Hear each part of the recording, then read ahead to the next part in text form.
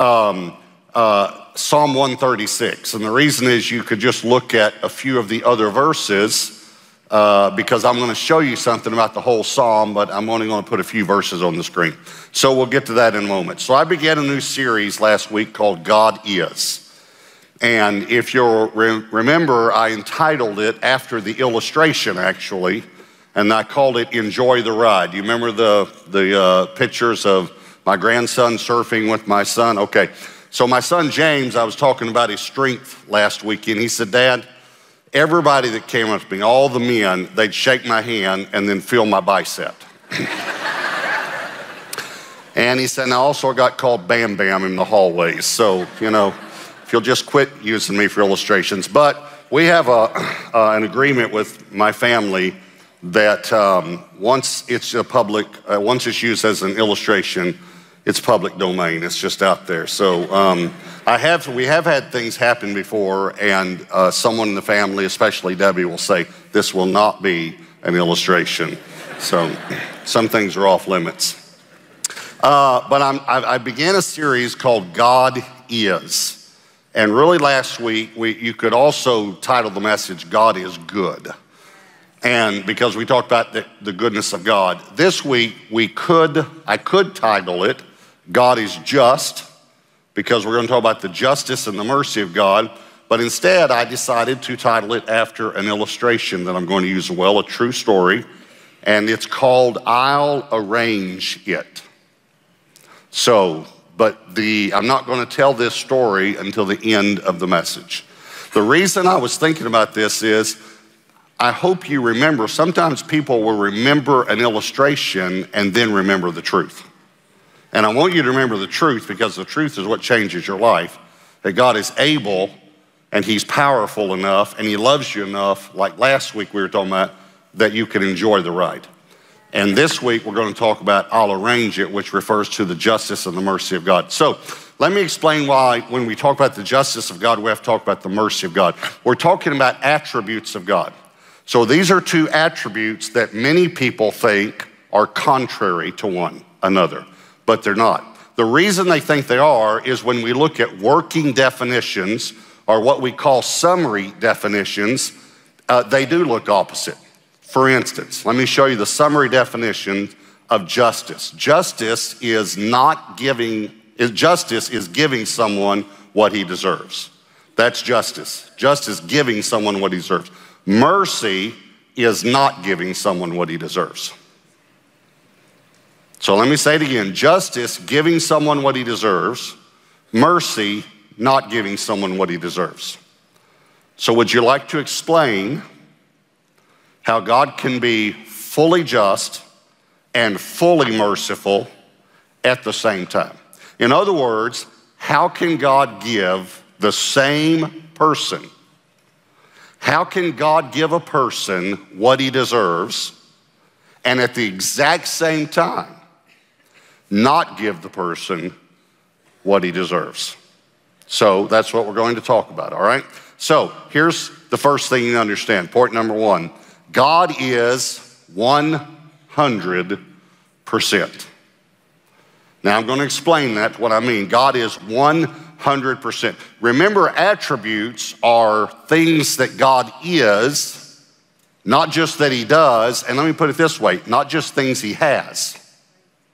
Because if he just has these, maybe he could run out, or maybe he could use them up. In other words, God might run out of mercy one day.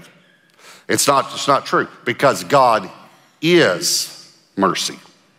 And he is 100% merciful at all times. And he's also 100% just at all times. He's 100%. Some people think that it's a good thing that God is a little more merciful than he is just. Now you think about this. You've probably had some thoughts like this. I know God is just, but thank God he's also merciful. But if you take the definitions of justice being giving you what you deserve and mercy giving you not what you deserve, or not giving you what you deserve, how do you put them together? You follow me? Some would say, well, I think God is, they wouldn't say it this way, but they basically think this.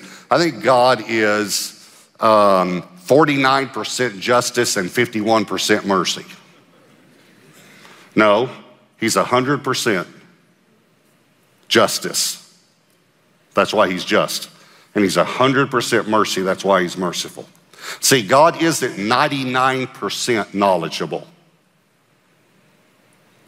He's all-knowing, omniscient, we would say, all-knowing, omniscience. He has all knowledge. God isn't 99% powerful. He's 100%. He's omnipotent.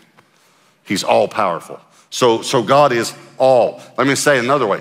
God is 100% grace and 100% truth at the same time. John 1:17 says, for the law was given through Moses, but grace and truth came through Jesus Christ. See, many times we think that God's attributes are actually warring against each other, and we're just hoping his mercy wins out. Sometimes we think about it like we think about a human judge that wants to be merciful, but the law demands this, so the judge wants to be merciful, but he has to do what the law demands. Sometimes we think that's the way it is with God. Is God wants to be merciful to the sinner, but God's law demands that he do this. Now, first, let me explain something. No one demands God. No one and nothing. There is no outside force demanding that God do something. The law came from God. That came from God. So God's justice is not an outside force demanding that he do something, and he wishes he could be merciful, but the law is demanding him not to. No. I know that I'm building right now, and I know that it sounds like a theology class, but it's important. It's important that you understand that God can be 100% merciful and 100% just at the same time. Let me say again, we sometimes think that one attribute is leading for a while and then another attribute leads for a while. It's just not true. All of God's attributes are 100% present and 100% active at all times. God's 100%, grace and truth. Here's another thing we think. We have a tendency, and I've thought this way, and I have to correct myself because I know correct theology. I have to correct myself. Sometimes we think God gives us more grace. Like we'll go through a difficult time and we'll say, thank you, God, for giving me more grace during that time. Listen, God is 100% grace all the time. Debbie and I were actually talking about this, I found out from a doctor this last week, they're calling it an NDE, near-death experience. And a friend of mine, Dr. Rice Brooks, that wrote God's Not Dead, he said to me, there's a group of medical doctors that are studying NDEs, and they asked me if they could talk with you because they're studying it from a medical perspective about people who've had near-death experiences, and they're learning things medically about death. And so anyway, that's what so I found out it's NDE. So I've been calling it a health crisis, but we're going to call them NDEs now, I guess, So, but anyway, Debbie and I were talking about my health crisis, all right? So anyway, so we were talking about, though, my ride in the helicopter and her ride in the car, and she just made, and I said, I'm sorry again that you had to make that drive, that 2-hour drive while I'm in the helicopter, not knowing what you're going to find when you get there. And she said, not in a bad way, she just said, just the way all of us think, she said, I just feel like God gave me more grace that day. And I was thinking about this series, and so I said to her, not trying to, let me correct your theology or something, but I was just saying, I'm going to talk about that in the series because many of us think that God gives us more grace. And so, be honest with me, you ever thought that? God gave me grace during that time. Okay, God gave grace since the beginning of time. I said to her, here's what happened on that day. On that day, you knew to a great depth that you needed God's grace. So you just pushed in a little bit more. in the same way I did in the helicopter. I did the same thing. And so it seems like we got more grace that day, but we get 100% grace every day. And you need, by the way, you need as much grace today as you did when you got saved. So God's 100% all the time, all right? So here's point number 2. God is 100% merciful. He is 100% merciful. I was thinking about this phrase. I was watching a Western, and it was an old Western TV show. And anyway, they were hanging this guy, and the guy said, may God have mercy on your soul. May God have mercy on you. Have you ever heard that phrase? May God have mercy on your soul. Okay, God has mercy on every soul because God is merciful. He is mercy. See, it's may God have great mercy. He has mercy. He just is mercy. Again, these are not things God has. They're not things God does. They're who God is. God is merciful. So let me read you Psalm 136 here, the first 3 verses. Many believe David wrote this psalm, but we're not for sure. Psalm 136, verse 1. Oh, give thanks to the Lord, for he is good, for his mercy endures forever. Oh, give thanks to the God of gods, for his mercy endures forever. Oh, give thanks to the Lord of lords, for his mercy endures forever. Now, if you have a Bible there, like you decide to turn to it, just glance at the rest of the verses quickly, and you'll see every verse. There are 26 of them, and they all say, for his mercy endures forever. For his mercy endures forever. So just for a moment, would you just do something for me? Every campus, would you just say, for his mercy endures forever? Say that. For his mercy endures forever. Okay, you have memorized half of Psalm 136. Just like that. That's how quickly I taught you to memorize something in the Bible. A chapter, you've memorized half of a 26 verse chapter in the Bible right now. For his mercy endures forever. The reason I'm saying this is this has become a very famous psalm in Israel and to the Jewish people, and it should be to us as well. For his mercy endures forever. For his mercy endures forever. And they keep saying it over and over and over again. And do you know why? Because his mercy endures forever. His mercy will never end because God will never end. His mercy had no beginning because God had no beginning. His mercy is infinite because God is infinite. Mercy is God. God is mercy. There are 2 famous passages in 2 Chronicles that most of you know, but you might not know where they are. But in 2 Chronicles 5, you've probably heard this story. The glory of the Lord filled the temple, Solomon's temple, when they dedicated it. The glory of the Lord filled the temple, and it says the priests could not even stand up to minister. They couldn't even stand anymore. Okay, here's what you might not know.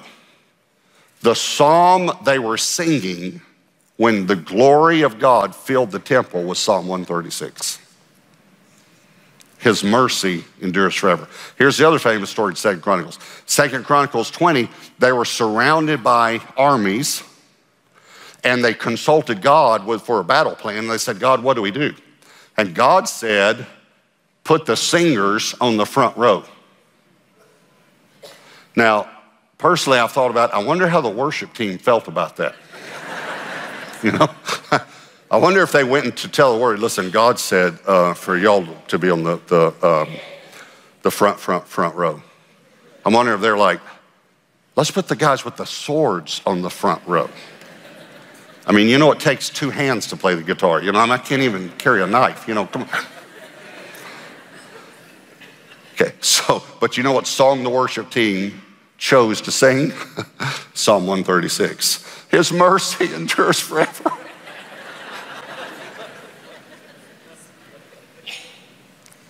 It's something we need to catch. Listen, Why did God ever give us a second chance? Or a second millionth chance? Because his mercy endures forever. Why can a man live an unrighteous life and get saved on his deathbed? Because his mercy endures forever. Here's one of my favorite scriptures. The New Testament says that, I'm going to show you the Old Testament scripture, but let me just say, the New Testament says God is not willing that any should perish, but that all should come to repentance. Let me show you, you know how much I love the Old Testament too. Psalm 33 verse 11, as I live, says the Lord God, I have no pleasure in the death of the wicked, but that the wicked would turn from his way and live. I have no pleasure in the death of the wicked. Why? Because he's a merciful God. He's not willing that any should perish. He wants everyone to be saved. He's 100% grace and 100% truth at the same time. Here's another thing people say. You know, God is sitting on a throne of grace right now. But he's going to get up and he'll sit on the throne of judgment one day. Let me just tell you, biblically, there's just one throne. There's one throne. God is always gracious. He's also always truth. He's always merciful. He's also always justice. When Josh was young, you know, I've got Josh, James, and Lane. When Josh was young, I don't know why I did this, but I thought he was in trouble and he was going to get a spanking. And I thought, you know, maybe I can start teaching him some about the character of God. So I told him about mercy. And so I said, I'm going to be like God is today. I'm going to give you mercy. I'm going to give you mercy. Well, that backfired. Because after that, every time we get in trouble, he said, Daddy, be like God. Would you be like God? Please be like God. Give me mercy. Be like God. So then I thought, okay, I'm going to teach him about justice. So I said, okay, son, so let me explain to you another thing about God. God is just. That means he gives everyone what they deserve. And so let me explain something to you. You've sinned, so someone has to get a spanking. And he said, how about James?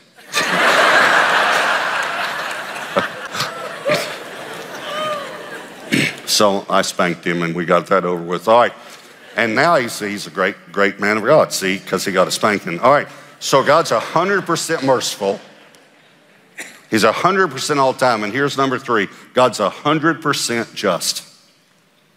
100% just. Now, let me just remind you these definitions again. Justice, giving someone what he deserves. Mercy, not giving someone what he deserves. Okay, well, how can God be both? Again, I'll answer that in a moment. But first of all, you need to know what justice is. Again, I love the roots of the words. The root of the word justice means equal. That's what just means, equal. All right, so there's a word for sin in the Bible. There are several words for sin. Transgression is a word for sin.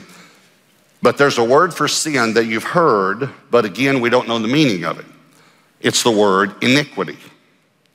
So look at the word iniquity for a minute. And now you say, well, I wonder where does this word come from? All right, well, I'm gonna change one letter from the I to an E, and iniquity becomes inequity.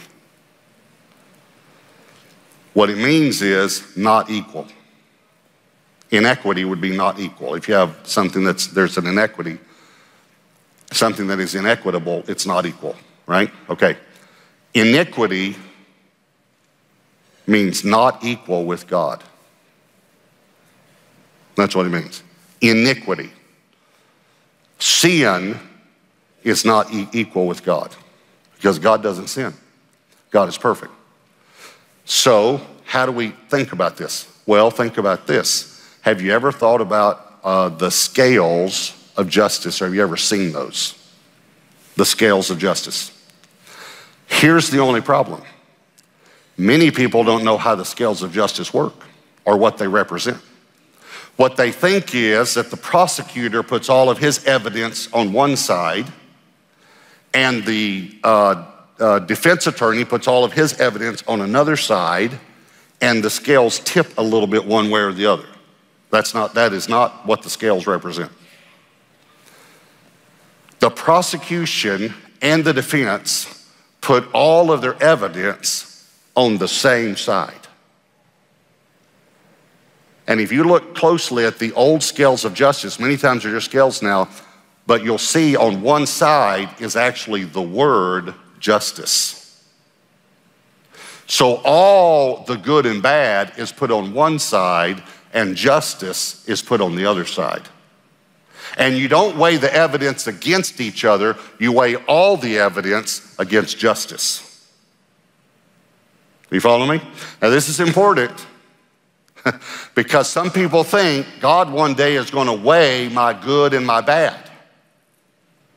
And hopefully my good will tip the scales just a little bit. That's not it. God puts all of your good and your bad on one side of the scales, and then he sits on the other side. Because remember, God is justice. And the scale goes like this. And you can jump up and down all you want. And you can try to do another good deed, but it'll never make you equal with God. So how in the world could you become equal with God? It's real simple.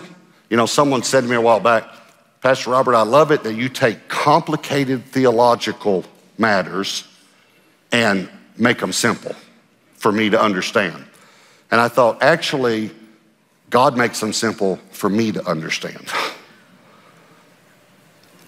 So listen to me. This is so simple. It is so simple.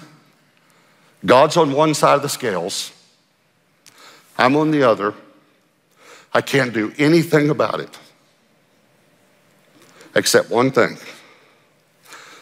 I can invite Jesus into my life, and Jesus gets on the scale with me, and the scale balances, and justice says, equal! Equal!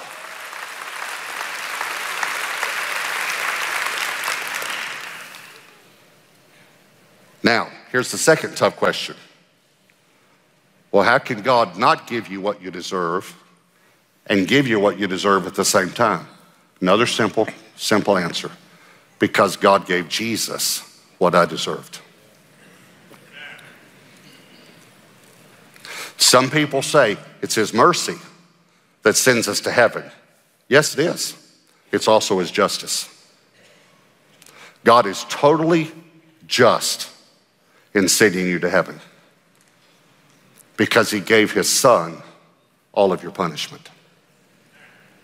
And let me say it another way. When I say God's sending you to heaven, maybe you've never thought about it this way. I remember when Pastor Brady Boyd was here, who's at New Life, Colorado now, and doing a fantastic job pastoring that church. But he'd grown up in a legalistic church like many people have grown up in. And he said, this sentence just blew me away, just wiped me away. Were you, I hadn't got to the sentence yet, I want to ask you a question first. Were you sentenced to hell, to eternal death? That's what the word condemnation means. Remember, we talked about this a few weeks ago. Condemned means a death sentence. So we were sentenced to hell. Is that right? Okay, here's the sentence that I hope blows you away. You now have been sentenced to heaven. You've been sentenced to heaven. I'm sorry. I have to go. I have to go to heaven now because Jesus took my punishment and I accepted Jesus. So God is fully merciful to me, a sinner, and he's fully justified in sending me to heaven because I accepted Jesus. And Jesus took my punishment. I'm going to show you one of the most famous verses in the Bible, and you might see a word now that you've never really seen in this light. 1 John 1:9, if we confess our sins, he is faithful, watch, and just to forgive us our sins and to cleanse us from all unrighteousness. Doesn't say he's faithful and merciful to forgive us our sins. It says he's faithful and just. Listen, he's justified to forgive you of all of your sins because his son paid for all of your sins. His justice actually forgives you too, not just his mercy. His justice forgives you. When Jesus, in the last year of his ministry, he started telling the disciples, the Son of Man must go to Jerusalem. He always uses the word must. I've looked at it, Matthew, Mark, and Luke. The Son of Man must be delivered into the hands of the chief priests and scribes. The Son of Man must die and be raised again the third day. He must. The Son of Man, he must. He must. And then one day, Peter, remember, took him aside and rebuked him and said, Lord, these things shouldn't be. And then after he called Peter Satan, which that's a whole nother subject. But anyway, he then, in essence, here's what he says. Peter, you don't understand. If I don't die, you don't live. Because otherwise, the justice of God could never be satisfied. You don't understand. You're not following this. You don't understand. Yes, God's a merciful God, but God's a just God. And so if I don't die, you don't live. So let me get to my title. I'll arrange it. After World War I, the United States allocated funds for orphans in Europe. And there were many, many orphans at that time. One orphanage had over 1,300 in that orphanage alone. Parents that had been killed in the war. And one day, the story is told that the writer of this, the head of this orphanage told this story and wrote it for us to have. He said a very thin-looking, frail man walked in and was holding a little girl's hand who was also very thin. And he said to the head of the orphanage, this is my daughter. I need you to take her and take care of her. Give her a home and food and clothes because I can't take care of her. And the head of the orphanage said, are you her father? And he said, yes. And the head of the orphanage said, I'm so sorry. I'm so sorry. We only have limited funds, and we cannot take a child in if one of the parents is living. I'm so sorry. And the man said, do you mean if I were dead,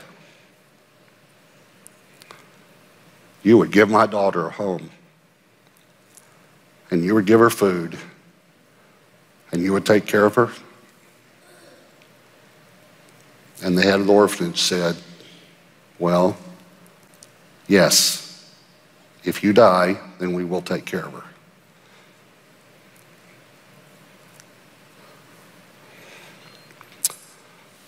The head of the orphanage wrote that the man reached down and picked up the little girl and hugged her. And then he kissed her. And then he took her hand and he put it in the head of the orphanage's hand. And he looked him in the eyes and he said,